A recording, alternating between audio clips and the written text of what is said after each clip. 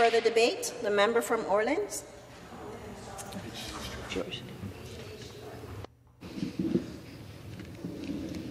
Beaches East York. Sure. Thank you, Madam Speaker.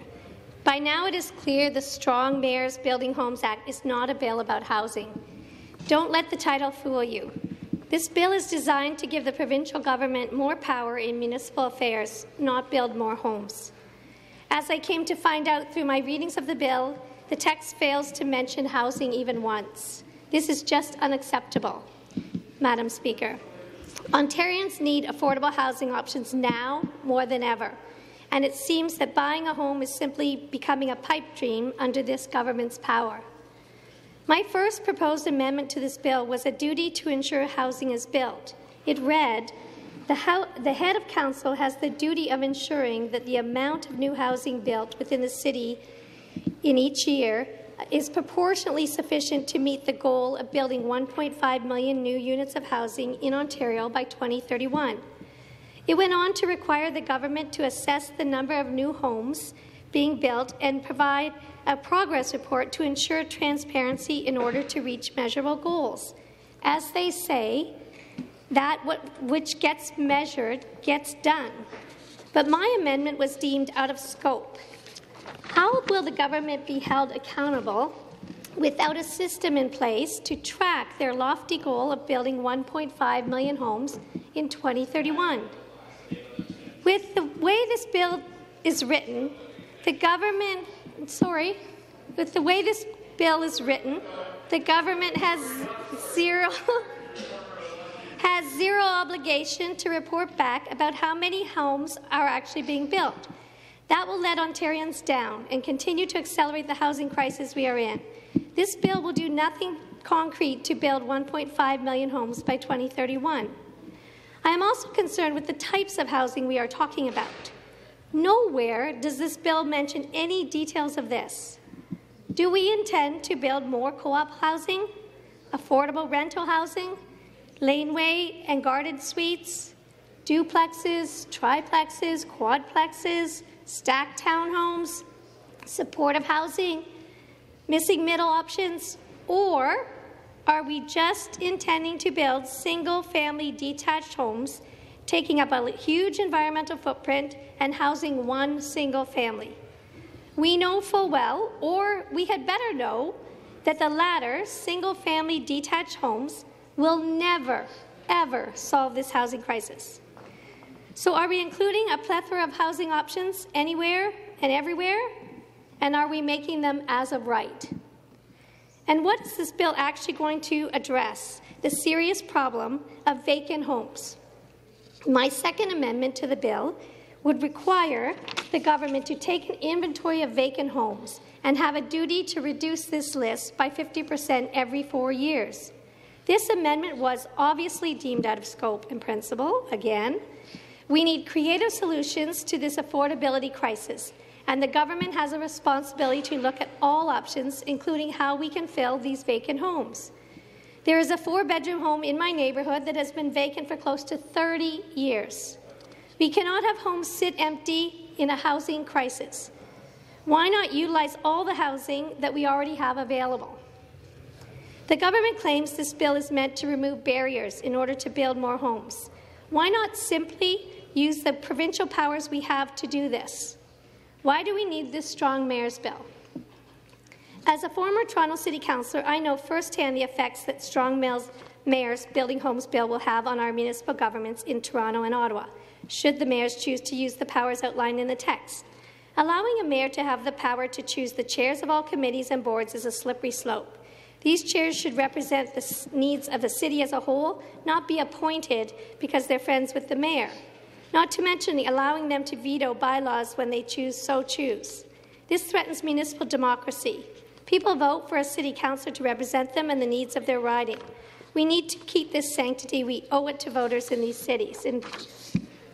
In Toronto, we have also seen the strong powers idea isn't needed to advance housing projects. Just this past June, the Toronto City Council unanimously approved the results of the 2021 Open Door Affordable Rental Housing Call for applications. A total of 17 affordable rental housing projects representing approximately 920 affordable rental homes were approved. Furthermore, in July this year, Toronto City Council approved more than 24,000 new homes, including 2,060 affordable and 2,413 purpose-built rental units and 775 rental replacement units. Once again, this bill is not needed and is absolutely not about advancing housing projects. When I was City Councillor in Beaches, East York, I spearheaded laneway suites, a game-changing planning policy that allows people to age in place and adds to the Toronto rental stock. It was an effort to address the housing crisis. I worked tirelessly with fellow Councillor Anna Balau, city staff, local architect and planning experts, community groups, facilitators, and Toronto residents. Evergreen brickworks and Lanescape were instrumental in the creation of our plan. Our public engagement was over the top. We reached out all across the city to engage with everyone, to hear their thoughts and to learn their ideas. We hosted walks and talks, both ward-specific community consultations and citywide events, surveys, local canvasses, you name it, we did it. The highlight of our outreach was actually hearing from people who had never participated, ever, in a democratic forum, and were now chomping at the bit to have their say in this outside-of-the-box housing idea. By and large, residents were supportive of laneway suites, especially families eager to promote intergenerational living. City staff had many concerns and questions initially, but we looked at examples from other municipalities across Canada already successful providing laneway housing options, and we found answers and solutions to their inquiries. We came up with a solid plan and reached out to all members of City Council repeatedly to ensure they were in the loop and to garner support. Thanks to our creative and collaborative approach, the City of Toronto's first-ever laneway housing policy passed unanimously at City Council, a rare feat indeed. Laneway Suites was just phase one of the plan to offer more housing options in Toronto. Now the Garden Suites policy has just passed through City Council too. And I did all of this without a strong mayor's bill. It can be done, it has been done, and it can continue to be done. Housing can be built with current council configuration, and housing can be expedited with existing provincial policies. We simply have to utilize them.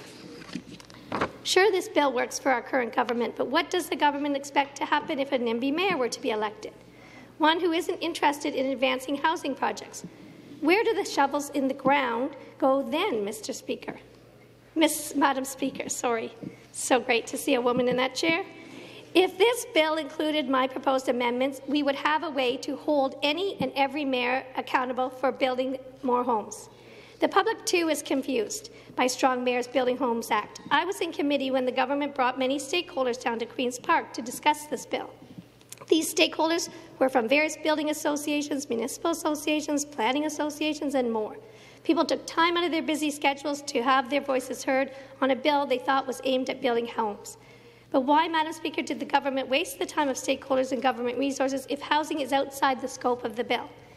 We're in a housing crisis in this province. There are simply not enough homes for those who need housing and want to live here, especially in the biggest and busiest cities, Toronto and Ottawa. The Strong Mayors Building Homes bill fails to address the actual housing problem. This was made clear when my amendments were deemed out of scope and principle by the Committee on Heritage, Infrastructure and Cultural Policy. They claimed housing was out of scope for this bill after using the time of stakeholder and government resources to create the illusion they want to build more homes. That is not their intention, Madam Speaker. This bill is meant for the provincial government to have a strong hold on municipal affairs, and it affects our democracy. I oppose this bill and will be voting against it. Madam Speaker, I urge the government to put forth a housing bill with real, tangible goals that will actually aid the housing crisis in this province and truly get shovels in the ground. Thank you. Question? The House Leader. No, I was just listening to the member's speech, and I guess two questions. I'm just wondering if she sought unanimous consent on committee to have her amendments actually heard. I know she's very critical of the chair. She does have that option, and I'm told that she didn't do that. But more importantly, I was really intrigued by the laneway, that her approval for laneway suites. I think that was recently, if I'm not mistaken, I'm not sure when she said it, but I know in Markham we actually approved laneway suites in 1995, and they've been going, cutting edge Markham. 1995 we did it. I'm wondering if she could contrast the length of time it took Toronto to get to laneway suites in comparison to York Region. From Beaches, North York. East York. Yeah, the first part of your question, but I will say that I work well with everyone, including the chair of committee, and my amendments were not late. It was a soft deadline, as you know, at committee, so there was just confusion, I think, by the minister, but we can talk about that later. Laneway suites versus garden suites, I think what you mean is garden suites was just recently passed by City of Toronto. It was phase 2 of our plan, my plan with laneway suites.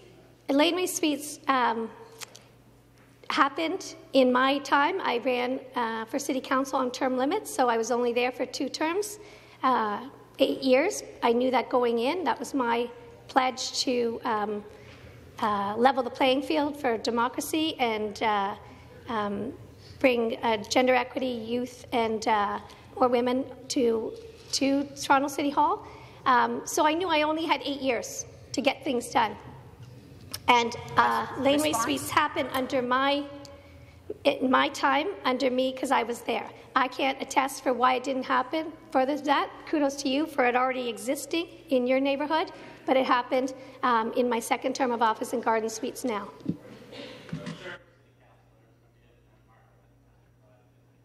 The member from Nickelbelt. Thank you, Speaker, and thank you to the member from Beaches East York. I was just going to ask her a similar question I've asked already, is that when you look at this bill, the title talks about housing, the bill does not. Who do you think will benefit from the passage of this bill, and who do you think could be hurt by the passage of the Strong Mayor and Building Homes Act? Member from Beaches East York. Bill would be Ontario residents who want housing if it were about housing, which was my hope when I read the title, as where most Ontarians are reading that title, Strong Mayor's Building Housing Act, and they are under the guise that it is actually about housing. So we're in a housing crisis, and people want to see housing built, all types of housing, not just single-family homes, because that is single-family detached homes will never solve our housing crisis. It will take all types of housing, and we need people to understand that. And people it would hurt. Well, I think it hurts democracy if it's not actually about building homes, which we found that out at committee. Response? When my amendments were viewed as out of scope and principle. So I really hope that we can build housing in our time in the next 4 years here. Quick question, quick response. The member from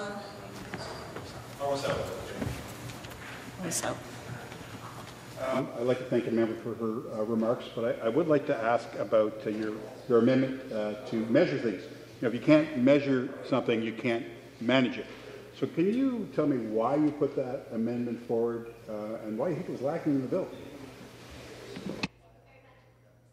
I actually think the government is to build 1.5 million homes in 10 years, which is an incredible goal. And so a government who wants to build that many homes in that short of time would be proud to have their housing construction tracked, monitored, and to showcase to the world that they actually are doing what they're saying they're doing. So I can't imagine why the government would be against a tracking bill that regularly reports back and shows the success of the housing construction that they have initiative.